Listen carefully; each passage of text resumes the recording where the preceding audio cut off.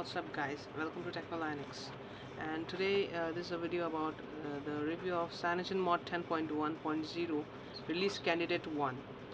So this is a new update of the CyanogenMod by given just on 9th May, and they have given this update uh, as a release candidate 1. This is the first version of the release candidate version of CyanogenMod 10.1.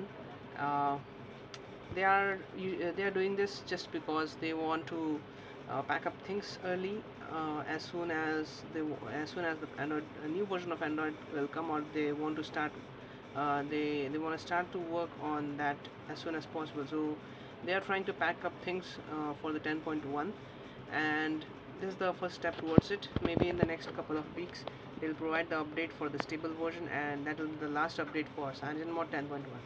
So as you can see over here, the Android version, the model number HTC1X, Android version 4.2.2, and the CyanogenMod version you can see over here, uh, yeah, below down over here, 10.1.0 RC1. So this is the latest update given by CyanogenMod 10.1. Basically, the features of CyanogenMod 10.1 remain the same. The settings, the notification bar, and many tweaks that come along with the CyanogenMod 10.1. Uh, I'm currently using a Nova launcher over here, which is exactly similar to the CyanogenMod launcher, because that's the launcher they provide. It's similar to the Nexus one.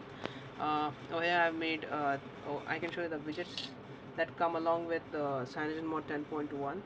Uh, the apps that they give are uh, quite pretty less, so you have to install a GApps package with it, so you can get all the applications of Google, and rest of the applications you can as usual get from the Play Store. And you can see that the default music player that they give is the Apollo music player, and I have downloaded this Player Pro and Google Play music player from the Play Store. uh, the Basically the camera features are quite the new thing that they have added with this new update is that uh, they have added the functionality of various time levels for a timer setup, and also they have added this new feature, which is a voice recognition feature. You hold it with your hands and you say a keyword which is predefined. So here it says whiskey, so it recognizes, sometimes it doesn't recognize. So whiskey, so you can see it isn't recognizing. Wait a second, whiskey. So you have seen that it recognized the video, and it recognized the voice, and it clicked the pic of the of the scenario. So this is a feature, this is a quite a cool feature similar to the S voice. The other things remain the same, the Nexus UI, and I'm using Samsung Samsung theme, TouchWiz theme over here. The panorama is there, but the photosphere is missing from the camera application. Also, the other things um, remain in this release candidate 1 update. The other things remain the same. Uh, what you can see over here is that uh, the update makes the UI a lot more smooth and easy and stable. So as as as uh, as the name says, it's a release candidate 1. That means that it is quite capable of releasing for official release. So um, it's quite nice to see that CyanogenMod has done quite a nice work on HTC One X, and it will continue to provide support for the device. Uh, so as I've said earlier, they are trying to pack up things as soon as possible before the Google I/O event, or maybe the announcement of the Android 4.3 or maybe 5.0, whatever Google is going to announce at I/O next week. And after that, they want to work on the next version of Android.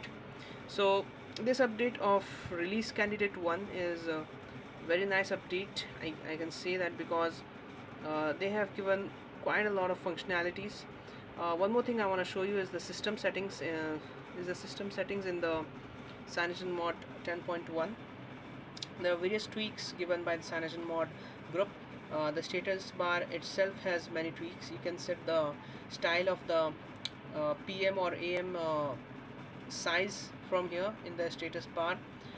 You can also uh, do the settings for a battery status style, whether it's a percentage style as you can see over here, or a circle, or other feature other options as given over here. So I prefer the percentage one. The signal status style and all you can see over here. Also the quick settings panel is also having quite a number of features.